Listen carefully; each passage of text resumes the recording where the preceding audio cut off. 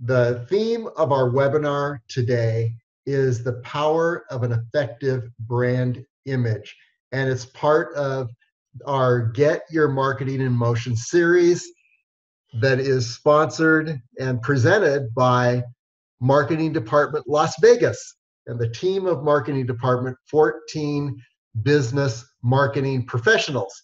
And we started out last week with the idea that you can't really steer something that's in motion.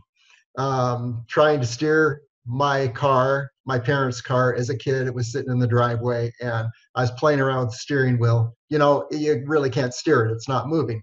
So the theme of our whole series is get your marketing in motion so you can steer it. But today we're talking about brand image. And, you know, steering something that's in motion, but in an unclear direction is bad because you're not going to end up where you want to go. Um, so you want to put your business in motion on the right track, and your brand image is the key to focusing all your business and your marketing activity. It focuses your identity, your offerings, your services, your products, the value that you present to your clients. And who is your target market? Your brand identity holds all of those things. It's kind of like your name. If you could imagine somebody asked you, what is your name? And you said, well, I'm Tom. No, I'm David. No, I'm Sally. You know, that sounds pretty ridiculous, but often, you know, without a strong brand image, that is how we're presenting our business in a very unclear way. So once you get your brand image in focus, then that's going to focus all of your marketing, and it's going to focus your message, and it's going to empower all your results. So for myself, I'm going to introduce myself very quickly and just say president, founder of Marketing Department, LV, and networklasvegas.com. Many of you received the networking announcements that we send out every Tuesday morning of the latest updates in Las Vegas and what to look forward to in the next 30 days. And I'm going to skip through some of this. I'll just say that for the last 15 years, I have been providing digital content marketing and relationship network services.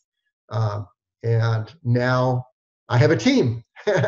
And about a year ago, decided, I don't want to do all this on my own. I want a team. And so I began looking for the most talented people in Las Vegas and have an amazing team now. One of our team members will be presenting today. His name is Ed Faruolo. And so our mission in the marketing department to ensure that Las Vegas businesses spend less effort on their marketing while getting better results through outsourcing their marketing department. We are the outsourced marketing department. And let's move on to Ed Faruolo. Now, about Ed Faruolo, I found out last week, Ed and I were strategizing, okay, what are we going to do about today? Because he has a conflict today. However, what we actually did is took his most powerful webinar and we recorded his message. So you're not going to miss a thing of Ed, except the opportunity to ask him questions. And I'll put it this way, is that any questions you have for Ed, write them in the chat. I'll make sure Ed gets those questions. So Ed is definitely present today, but not here live. Okay, so Ed has 30 plus years in marketing and brand leadership.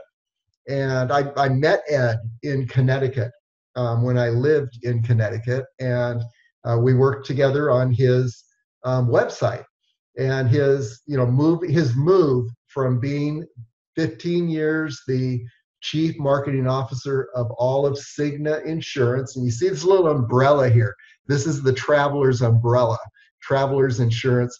Ed was on the team that created this logo And you can see other clients that Ed has: Dow, ANA, um, Dinner Salon, Good for You Network, and I'll be sharing Lincoln Financial Group, St. Joseph Aspirin. So Ed's really gotten around in marketing, and what we did is we created um, his consulting business after he left Cigna, and now he is giving seminars with the ANA. And let me share a little bit about that. The ANA is the world's largest trade organization, Fortune 500 and 1,000 companies, and Ed has offered 52-day and 1/2 day workshops on brand development and customer engagement. So he presents those brand workshops all over the country, and um, and his clients are nonprofits, and you see Dow Chemical, Young Entrepreneurs Group, Housing Authority, brand building for them, and then he's got some additional new ventures. Good for You Network, which is a network that focuses on presenting good news that people need to hear.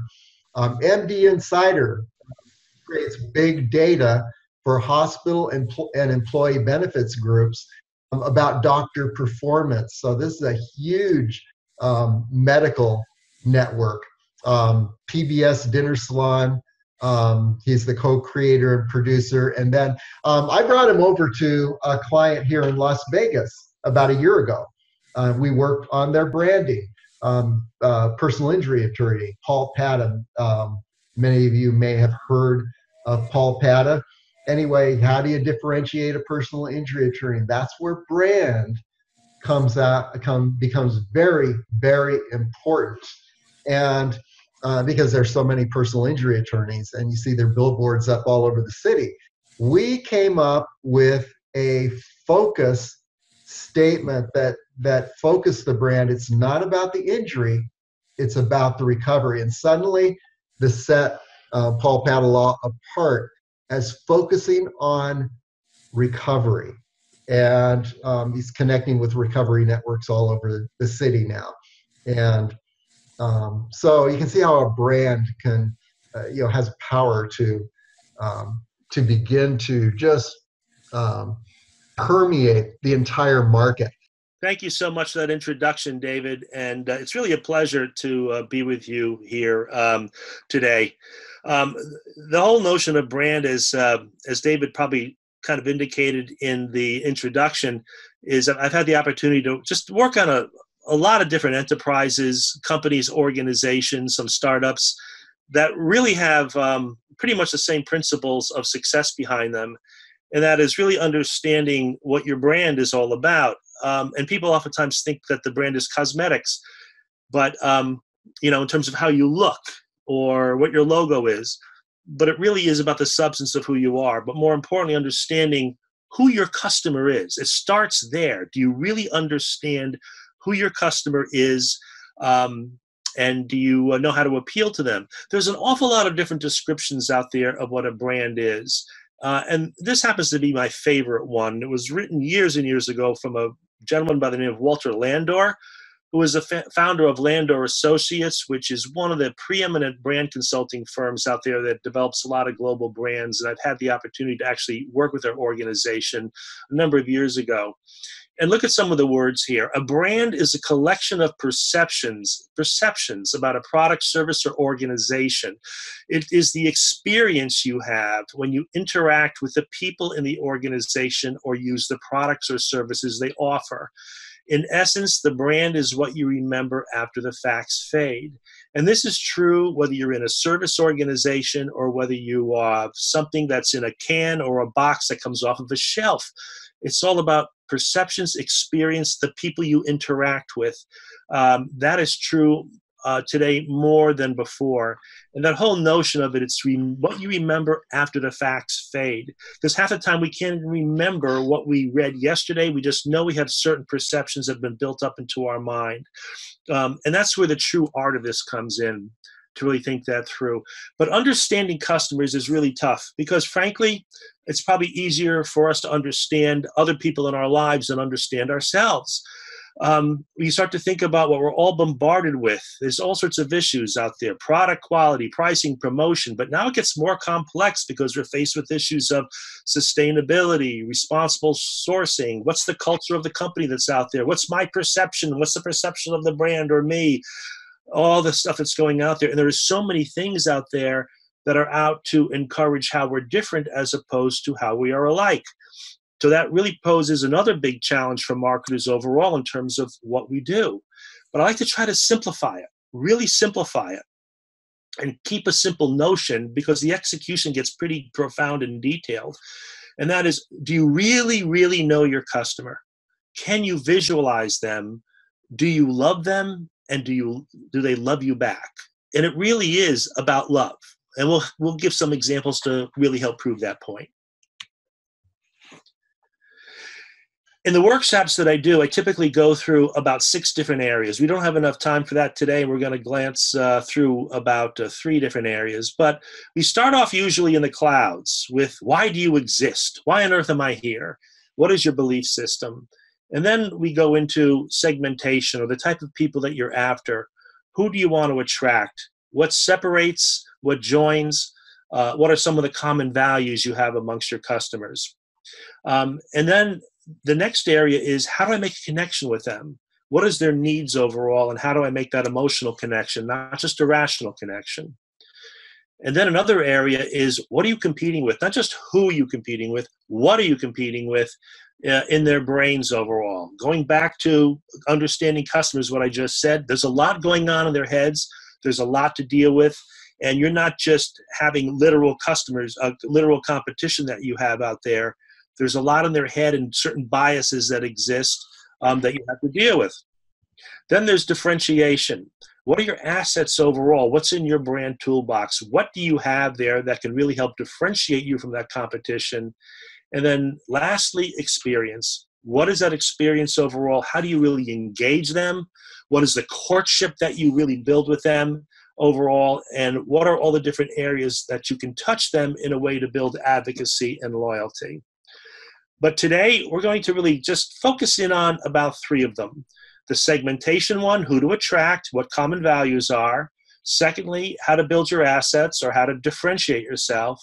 And thirdly, how to engage, what that experience should be. So we'll do some fairly high-level examples, and then hopefully we can drill down a little bit as we get into some of the low-hanging fruit discussions as well.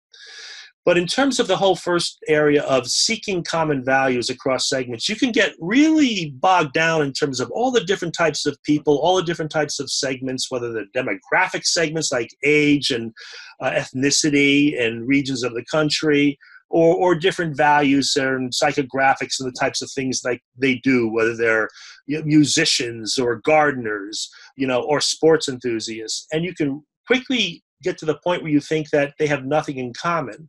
I think one of the greatest examples of an organization that's figured out how to deal with a variety of different segments and really look at their common values is Nike. And if you think about Nike in terms of where they were way back in 1978, they were basically a shoe company. 84% of their business came from footwear.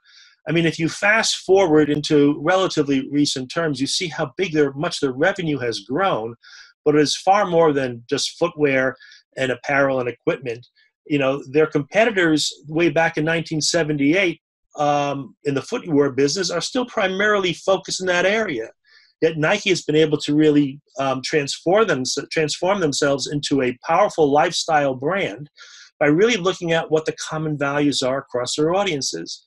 So they segment based upon the activity. So there are just a few examples of basketball, running, golf, tennis, yoga, skateboarding. You start thinking, what on earth could an inner city kid who plays basketball at midnight have with someone who's playing golf, who's an investment banker on a Saturday morning?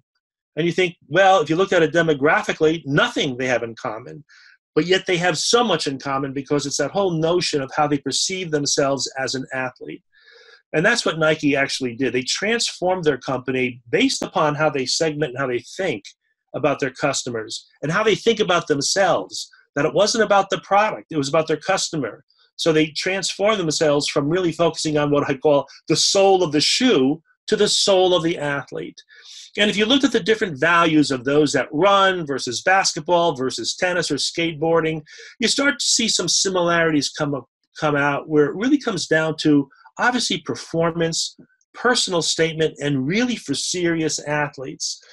So whether you are an amateur that just kind of runs maybe once a week or someone who's out there doing extreme stuff daily, it really is that similar mindset that they've been able to capture.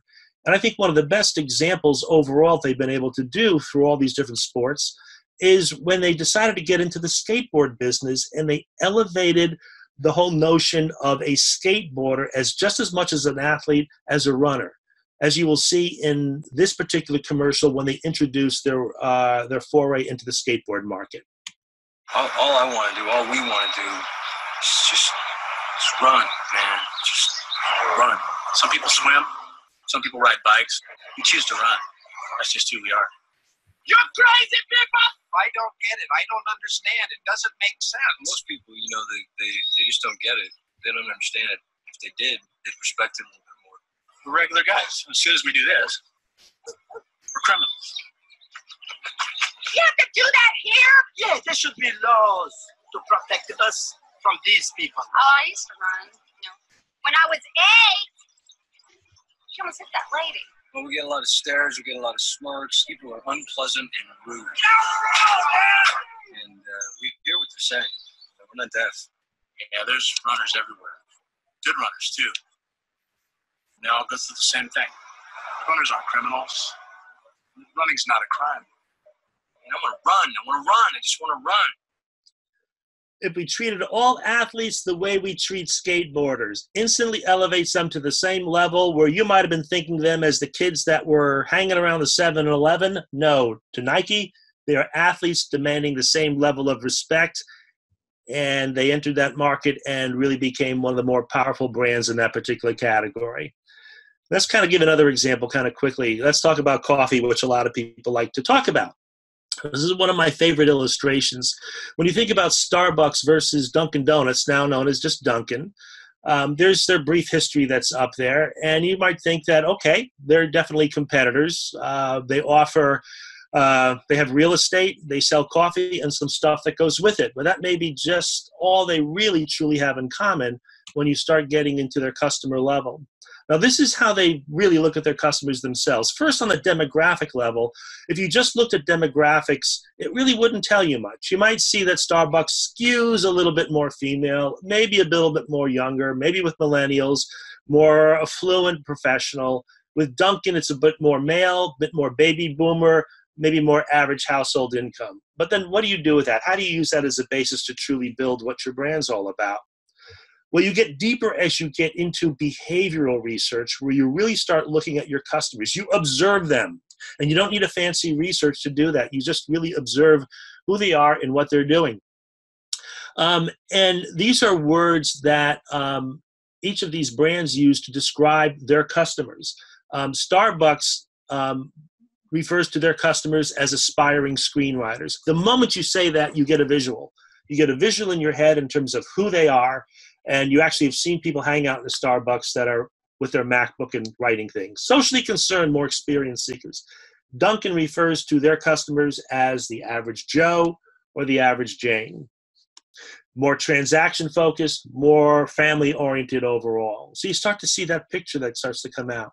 And if they look at social media indicators in terms of what's happening in social media, Starbucks, more college-age, early adapters, music enthusiasts, and Dunkin' more related to social moms. You know, the moms that go out and buy the big, things of coffee in the cardboard boxes, and then go out to the Girl Scouts or Boy Scouts, more sports fanatics, family travelers. And by doing so, they start to be able to look at it in terms of what are the various things that they do to appeal to their customers. But even at looking at those different segments, they're still able to bring it down to just one word that really separates each one of them apart from the other. If you take those different segments for Dunkin' Donuts, or you take those different segments for Starbucks, and you start thinking about, well, what is the one word that it really sums it all up? With Dunkin', it's all about expediency. It's much more of a transaction. And with Starbucks, it's really about the experience overall. And if either ones try to get into each other's space too much, they would likely fail. The reason why they're both so successful is that they've both been very, very true to each of those particular shorthands of how they identify the common values amongst their customers. And I think this really little short video, it's commercial that ran a couple of years ago from Dunkin', really says it best. Cappuccino, mocha, avec moi. My mouth can't form these words. My mind can't find these words. Is it French or is it Italian? Perhaps Britannic. Delicious lattes from Dunkin' Donuts. You order them in English, not for Italian. America runs on Dunkin'. With John Goodman as their spokesperson, they captured the average Joe. Okay, our next segment here, module as I refer to them, is what's called the Brand Assets Tool. And it really sets this up as really a bullseye, because that's really what this is all about. And it starts helping to build what your assets are, those types of things that you can do to set yourself apart to your customers once you've identified who your customers are. And that first area is points of parity. What is it you need to be necessary? What is it you need to be competitive? That if you're in that particular line of business, what are those things that don't really set you apart, but you must offer? And we'll be giving an example in a moment. And then more importantly is points of differentiation. What's going to set you apart? What are those things that are desirable by your customers, but also deliverable by you, that you can really deliver on? And then ultimately, reasons to believe. The substantiation for people to believe that you can do what you claim that you're doing, okay? So that your brand doesn't become a false promise. And speaking about promises, you know, that is also something that gets embodied as well. This kind of gives a little bit more of an explanation of the criteria for what's desirable and what's deliverable. Desirability is much more customer-based. It's got to be relevant to them and distinctive and believable. And is it deliverable by your company? Is it feasible? Is it profitable? Can it be preemptive? Oftentimes you get into kind of work sessions with employees where you'll say things like, oh, any idea is a good idea. Well, not necessarily so. Any ideas that you have really have to be able to be feasible. Does it culturally align with who you are? And can it deliver the profits that you're seeking? And at the core of it is a promise. This is usually just a short phrase or a couple of words that capture to the brand owner what you're ultimately promising to that customer. This may be the toughest part of brand building overall, for everything else really comes out of that in terms of the executional elements.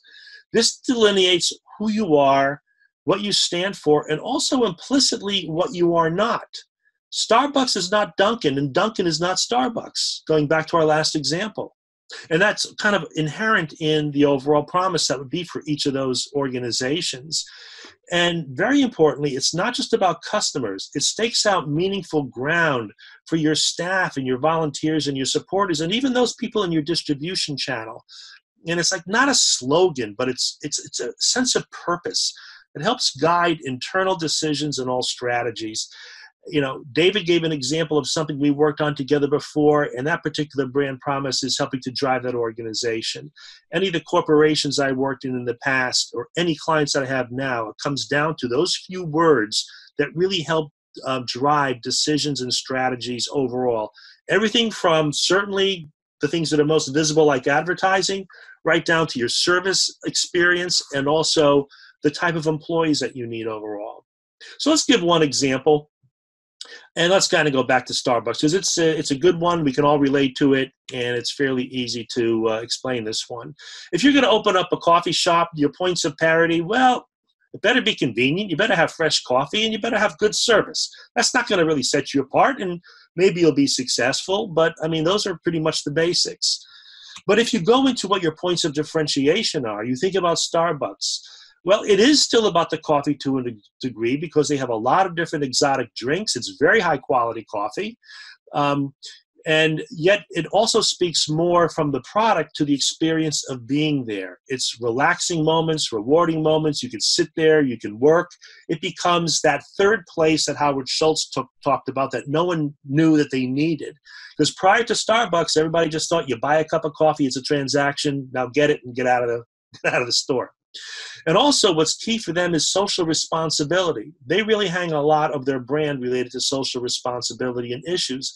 And most of them work very well for them. Sometimes they don't work well for them. And when they don't, they tend to get off it and move on to something else, but still within that space that appeals to their customers. And then you start thinking about reasons to believe to deliver on that. Well, some of it's functional, like the fact that there's a fresh pot that's made every 30 minutes. They have well over 20,000 locations, the various drinks that they offer, the type of space that they offer, the trained baristas, they roast their own coffee. They have fair trade coffee that is out there. And one that really helped them stand apart and was very topical, especially a few years ago when we were talking about the Affordable Health Care Act, is that they offer health care for all employees. And a lot of organizations that have that kind of service, the service operations don't offer that. So what does it come down to in terms of a promise for them? It's really about a rich, rewarding cafe experience overall. And if you think about that for a second, of course that is true if you go to a Starbucks retail operation, but that's also how they presented themselves if you're going to buy their product in a grocery store and bring it home. It's that same experience sense that they build the brand on that you want to bring into your house as well, and how they've marketed themselves. Now, our third and last area is called overall brand experience. And this is the courtship. If you think about it, if you have somebody important in your life, be it a spouse, a partner, a good friend, anybody that you've attracted into your life that you've either kept in your life or perhaps you've scared them away, there is a courtship that exists. And those skills and behaviors that you use to attract people are very different from those skills and behaviors that you use to keep people in your life and keep a relationship going. And that's the same exact thing with overall brand building. And if you do it and you do it well, you can transform your target audience into your media channel due to their advocacy for who you are and what you offer.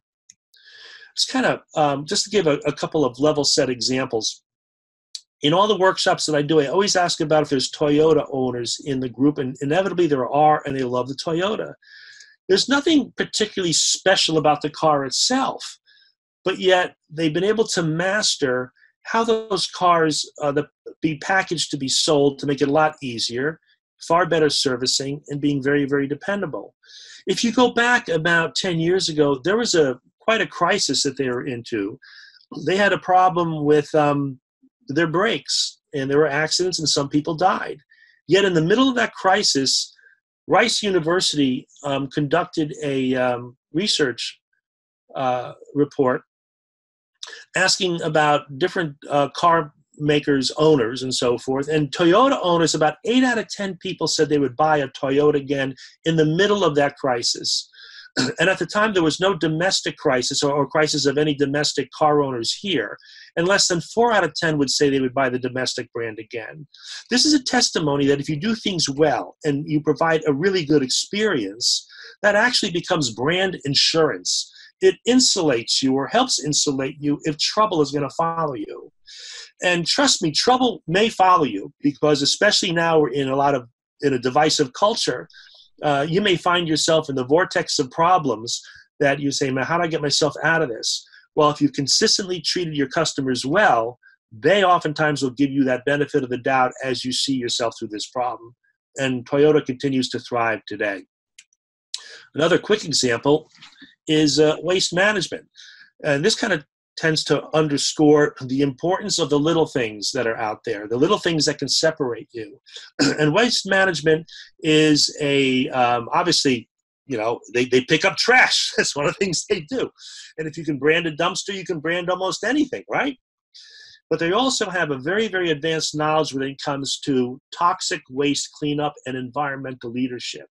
Yet when they did their own research against institutional buyers, government buyers, municipal buyers, as well as consumer buyers, what came at the top of the list of the most important impact on their brand was smiling truck drivers. Well, you think about that. You say, how could that be more important than environmental leadership? The folks that are collecting the trash and the waste are now invading your neighborhood and invading your company. And the smiling truck driver is a piece of low-hanging fruit that helps them stand out. All right, now let's kind of get into an example and go into the module itself. I want to give Southwest as an example and talk about the airline business overall and how I like to utilize that as a basis for a cynical view of how to build a brand experience. There's a lot of Southwest airline fans out there. And when you think about air travel, a lot of people don't really want to think too much about it. It's not a very pleasant experience. But most of the airlines that have built themselves based upon hardware and location and all of the financial data that goes behind that. And Herb Kelleher, who was one of the co-founders of Southwest, started off with, it's going to be an airline, a company about employees first. He even cited employees were number one over customers, because if the employees are treated well, the experience, the customers will follow. And he actually built it all in a whole notion of love, focused more on low-volume airports. All planes he's going to utilize were 737s. They were easier to maintain, cheaper to maintain overall, and you don't have to have different crews that know different types of aircraft to maintain. Celebrations for employees that tie into their brand, but also where their connections, really figure out how to make those connections simpler and quicker and far less lost baggage and far less lost connections overall. A lot of common sense that went behind this overall. So I want to talk about experience in a little bit of a different way, and we're going to go back into the airline business in just a second. But I think a lot of us have actually grown up with this this game called Candyland. And if you probably remember it as a kid, or if you use it with your kids or even your grandkids, this should look pretty familiar to you. But I've renamed it, and I hope they don't sue me for this, but I have renamed it. It's called Brandyland. And instead of being the land of sweets, it's Brandyland, the land of tweets. It's exhausting. We're faced with it day in and day out. Celebrities, business leaders, politicians, it's a constant barrage, and it's exhausting.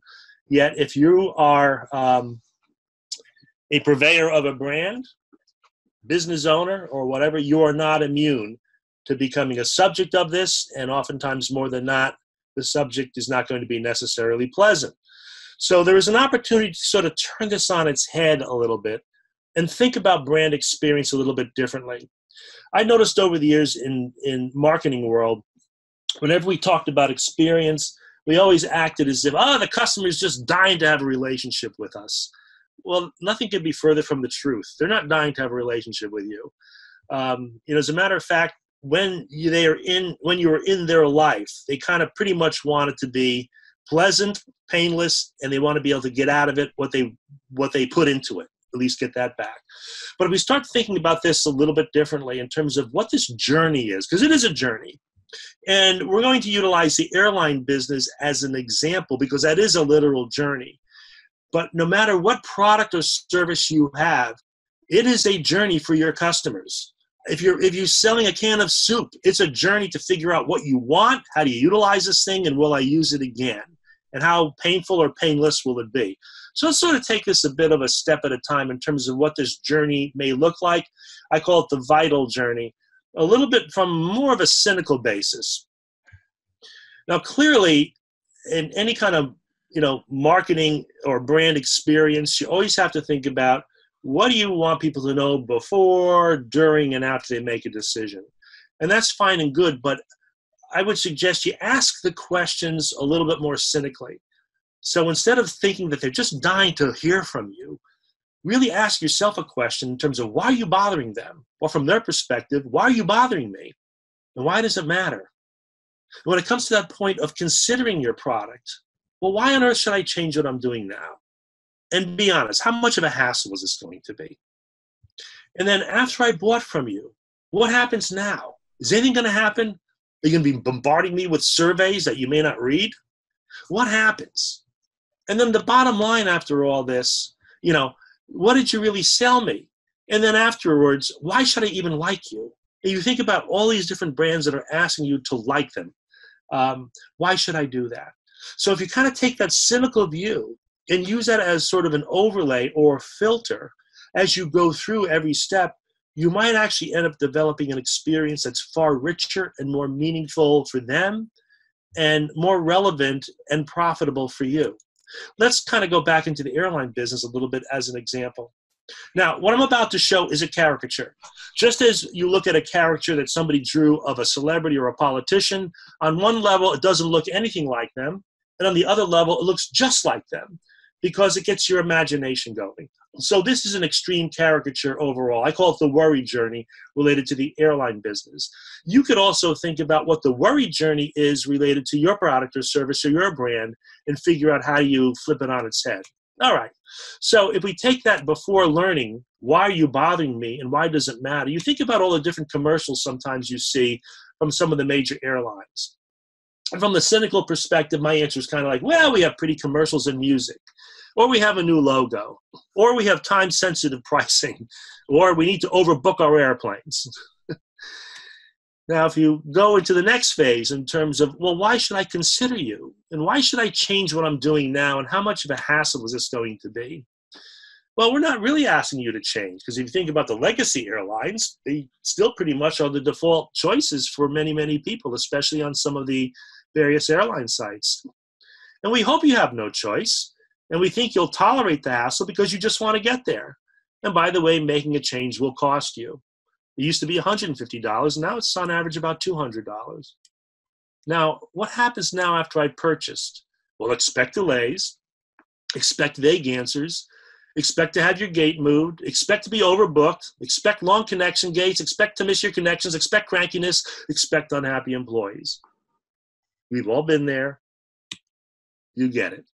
And then afterwards, after I've actually gone through this all, why should I like you? Good question. By the way, where are my bags? And then the bottom line, what did you sell me? What did you really sell me? A soulless transaction. Now, I want you to think about that for a second. You're flying 8 miles up into the sky into this tiny test tube in the grand scheme of things. And for this to become something like this, where you're a soulless transaction, doesn't really make much sense. But that's what happens when you start looking at people and everybody as just as a spreadsheet. Now, if we take a look at Southwest Airlines and say, well, how have they really kind of approached this overall? Why do you, but they don't really bother people. Their commercials aren't really that intrusive. They're really pretty much all about their employees. They're meaningful. They focus on their love logo in terms of how important that is. And then it matters because they know that their competitors have really mistreated you. Then why should I consider you? Why should I change what I'm doing now, and how much of a hassle is this going to be? Well, our employees, this is from Southwest perspective, our employees are happy and they're treated well. They're recruited for character, not just skills. Think about that for a second. Recruited for character, not just skills. The character of what your brand is all about, because all of your employees, inside or out, are going to be a reflection of that brand. This translates to their treatment of you as a customer. And our brand as Southwest is based on love, and we're serious about that. And our fundamentals are practical. Low activity airports, easier turnaround, quicker turnaround, less missed flights, 737s only. There's a maintenance advantage, and this translates ultimately to better fares. And no frills doesn't mean no treatment. And their boarding process works better. They even look at some of the other airlines that are trying to emulate Southwest's way of boarding. And if you think of purchase in terms of what happens now, well, enjoy the flight. You might be entertained and you'll want to help us clean up. If you think about anyone who's actually flown on Southwest, oftentimes you'll get flight attendants that are quite skillful at entertaining you and are also very, very adept at taking some of the basic things that are required and turn them into competitive differentiators. And we'll show a little bit of that in a second before we close up. And this whole notion of you want to help us clean up. Southwest usually asks their customers, gee, can you please help us clean up before you leave? And I see people willingly do that and happy to do that. I've flown so many times on the other legacy airlines cross country, and the people leave. They leave Cheerios on the floor. They leave papers on the floor. They leave, and that just shows that there's a sort of a disrespect for their brand of where they just flew. With Southwest, that respect is right there. And it's not the highest priced airline. And why should I like you? Well, I like you because you're happy. As an airline, you're happy, and you make me happy. You're confident as an airline, you make me confident. And I've witnessed so many times, I've flown probably millions of miles at this point, where you see these transactions that happen where they turn what could be some situations where there's a lot of confrontation with a customer into something that's actually quite positive. And the bottom line, what did you really sell me, Southwest? You sold me love, appreciation, confidence, what a journey should be. Contrast that with the caricature that I just talked about with regards to the journey that people go through with some of the other airlines. So what I would propose for you, anyone that's serious about brand building, is that you think about that vital journey. You think about that disturbed journey, the worry journey, as I called it before, of where all those bad touch points are in your category and how you can turn them on their head as long as they align with what your customers want and the values that you did in the earlier parts of the segmentation exercise. And just we're going to show just a few seconds of this as an example of one of the flight attendants that took some of the most rote things you do, which is about seatbelts, and turns it into a point of entertainment. I can pretend to have your attention for just a few moments. My ex-husband, my new boyfriend, and their divorce attorney are going to show you the safety fusions code. It's been a long day for me. To properly fasten your seatbelt, slide the flight into the buckle. To release, lift up on the buckle. Position your seatbelt tight and low across your hips like my grandmother wears her support bra. If you get mad and you want to take your toes down, there's 8 ways to get there. 2 forward exit doors, short wing window exits, 2 rear exit doors, signs overhead, disco lights, and a 4 lead each exit. Everybody gets a door prize in the seat back pocket in front of you, along with dirty diapers, chewing gum wrappers, banana peels, and all that gives you leave force. It's a safety information card. I think you get the drift on that in terms of Southwest. Sometimes it's those little things. But again, at the end of the day, it's about who is your customer? Do you know what their values are? Do you know how to emotionally engage with them and provide them a great experience? Back to you, David. Let's think in terms of our own companies and our own brand image. We've looked at these huge corporations, Nike, Adidas, Starbucks, Dunkin' Donuts. But in reality, when we're looking at our companies, we're looking at smaller companies. We're not looking at huge corporations. What are the variety of people to whom you need to appeal? Because that's a first question that is going to help establish your brand identity. So who wants to share with me what variety of people do you need to appeal to? Katia, what are the variety of people you appeal to? Probably coming from a different country, the point is that I have a different view about brands because obviously I'm more connected to that kind of brands. And so for me, for example, I have a lot of brands I'm connected to for what regards my motorcycle passion. And so that is a different way to look at the brands. Because obviously they elicit an emotion. As you said, very often we connect to brands and into that sense. Okay. And, who are your customers?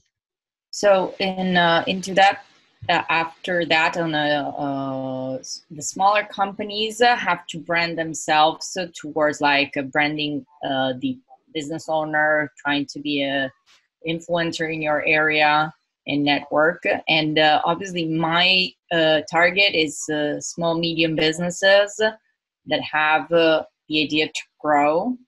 And so that's the point in which they're probably in business from at least a couple of years. They have 5 to over 50 employees, and they're trying to look at their business from a different perspective. Okay, so smaller businesses, they're probably more newly established, would you say, as opposed to someone that's been around 30 years or more? And yes, there is that too. okay, and they're in a growth phase.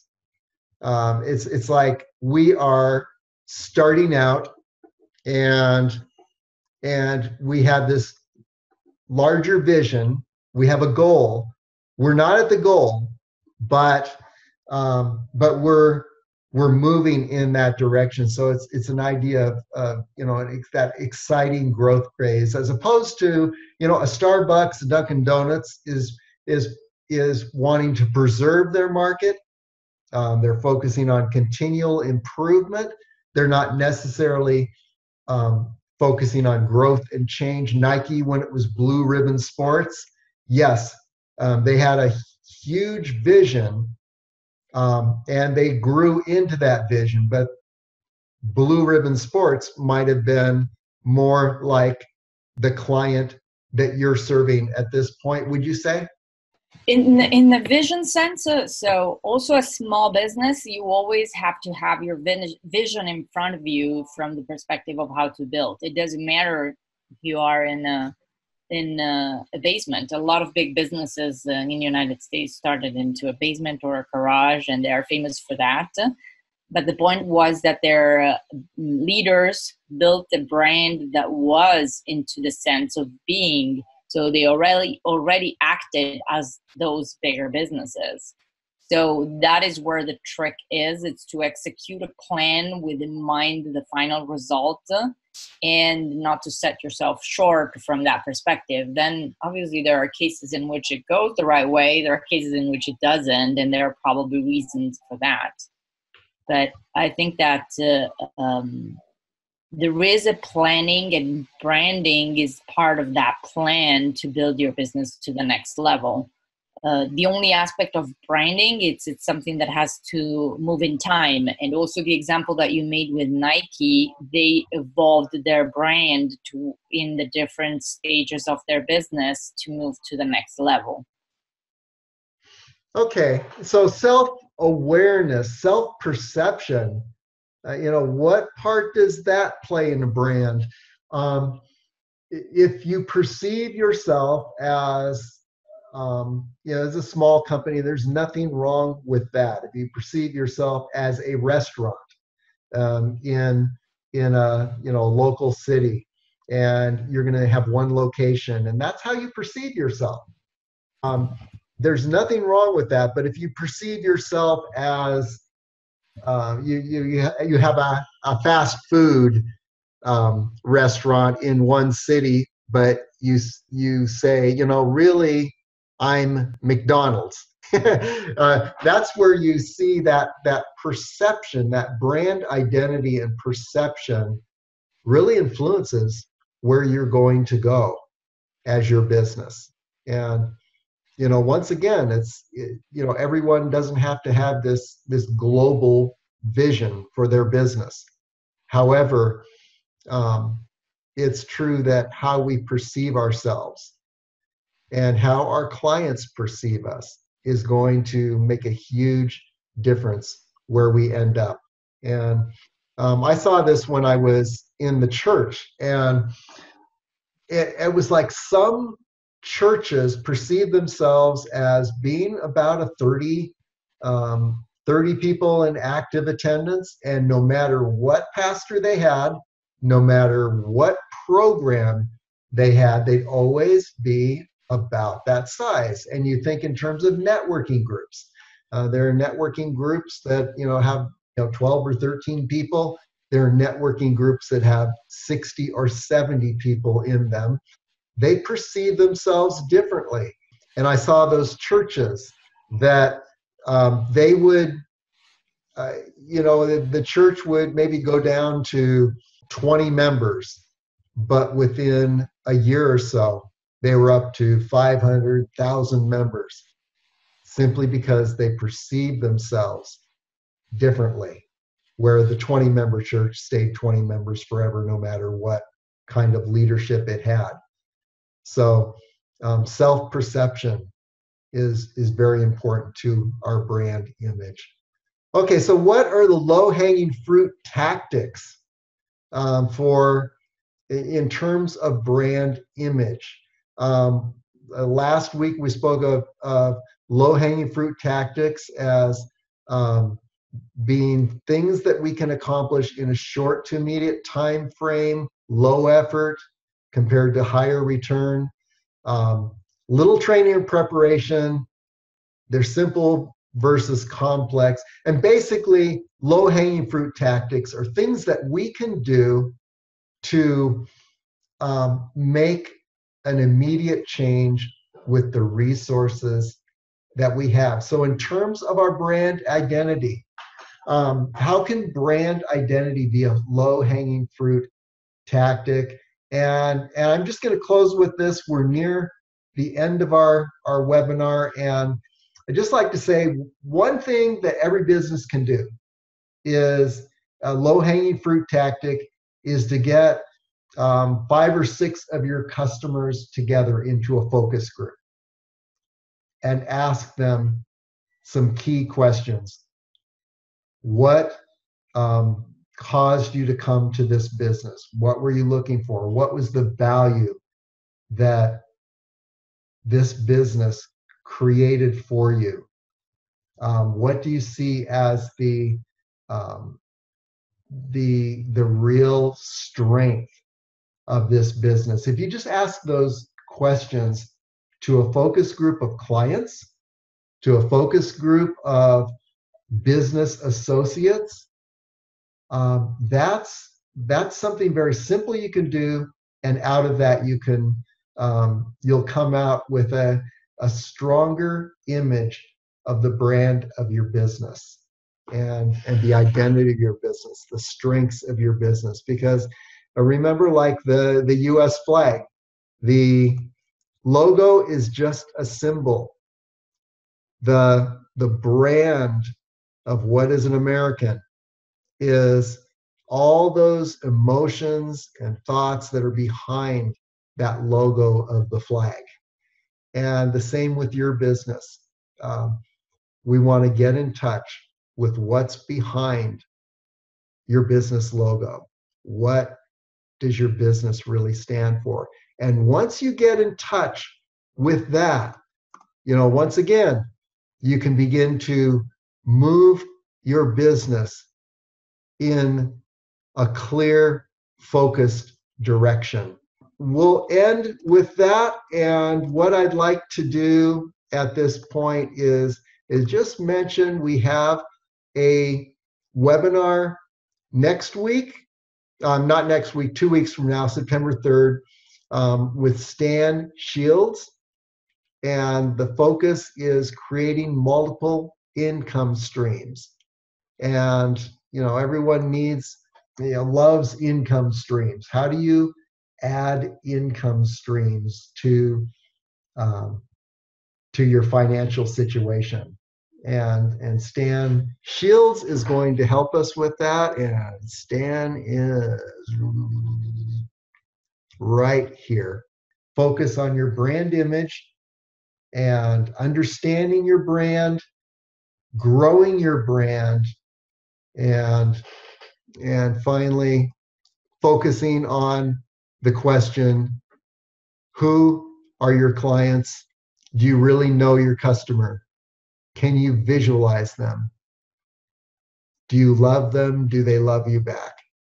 Ask these questions and you're moving toward a strong brand image. I think that a problem with branding is that in any case, it's a process. It's not something that is really low-hanging fruit. So there are a few things that obviously it's from a customer relationship standpoint that you have to be clear about your brand, and that in the short term can help. But if you don't have a brand and you don't have branding into that sense, is a little bit of a more of a longer shot from that perspective, which doesn't mean that it's not helpful, but it's more a strategy than a tactic that can be low hanging. Okay, and definitely, that's very true. That your brand is not something that you do and then move on to the next thing. It's something that you're continually refining over time. The low hanging, I would say that there appears to be a low hanging fruit aspect of a brand, and that's just setting your course initially and asking a few key questions to begin pointing in a direction, learning what questions to ask, what to focus on, is just in a way beginning to get an idea of your brand. That's something that you can do immediately. I think every business needs to do that. What we often do is we just jump into tactical things. And so we think in terms of, okay, I need to do something in social media. I need a website. I need to do some blogging. I need to do some videos. And so we get into all these tactics without having that first, it could even be brief, but that first focus on what is my brand? Who am I? And what would I like to convey? Who would I like to convey this to? And that's where I think those are low, that's where there's a low-hanging fruit tactic. You spend just a little time asking those key questions and setting your course. Is kind of like a ship where if you make a little change in the rudder at the beginning of the journey, it could end up 1,000 miles different at the end, as opposed to, going on the journey and gradually getting more and more off course because you haven't set your coordinates correctly, and then you've got to backtrack and go, a couple thousand miles to get back to where you need to be, to get back on course. And that's where a lot of businesses are, I think, is that they didn't take that little time in the beginning to calibrate their course as far as what is my brand, what do I stand for, who do I serve, what value do I bring them, to just answer those questions at the beginning before you jump into all the marketing tactics, like what am I going to put on social media, what am I going to put on my website. That's where I think a brand image can be a low-hanging fruit tactic that will really pay off. But to your point, Katia, no, it's not something that you just do once. It's something that's going to you're going to refine throughout your business. It's going to grow. It's going to change, just like Nike changed from what it began with to where it is now.